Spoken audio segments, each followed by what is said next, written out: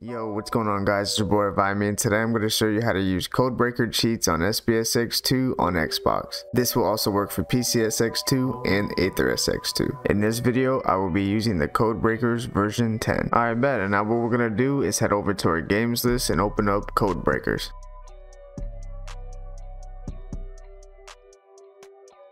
I bet. Now this is the main menu for codebreaker. You can use the D-pad to navigate through the options. So you should see select cheats, device manager, codebreaker chat, options, and also day 1. I'm going to head over to the second option and press A on select cheats.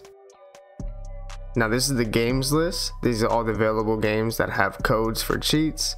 You can use the D-pad up and down to navigate, or you can use the right trigger to go down by the letters, or use the left trigger to go up by the letters. In this example, we will be doing Need for Speed Underground. So I'm gonna head over to the ends and look for Need for Speed Underground. And then press A on it. I bet. So for Need for Speed Underground, there's 206 cheats available. What you want to do is you want to make sure to click on enable code. You want to make sure that this is enabled first, or your cheats will not work. And then I'm head down and look through the cheats, and then I think I'm going to select unlock everything.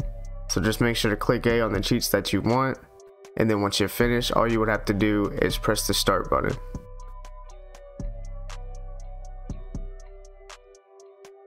Alright, and then once we get back to the menu, now at the bottom you should see that it says your game has been selected, and it should show how many cheats you've selected for the game as well. All you would have to do is press left on the D-pad, go to the disc icon that says start game, and then once it says please insert game, make sure not to press anything, and then we're going to go into our quick menu. For me it's start and select, and then what you want to do is go down and change disc.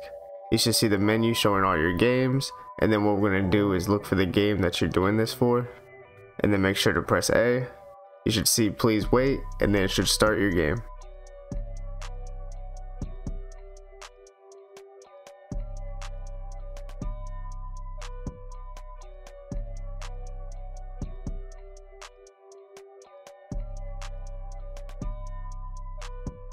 I bet. Now I'm gonna head over to quick race, and then I'm gonna show you that all the cars are now unlocked.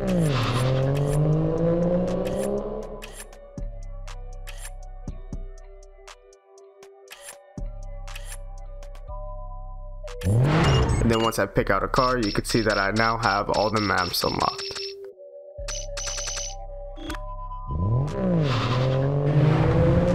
Alright, so another tip is if you don't want to have to go into the codebreakers game to set up your cheats again, what you could do is make sure not to save onto your memory card, but you could go into your quick menu and make sure to save it as a save state. So head over to your save state, make sure to save it, and then anytime you want to go back into your game that has the cheats enabled, then just load back into that. And that's pretty much about it. If this video helped you out, make sure to give this video a like and follow for more videos.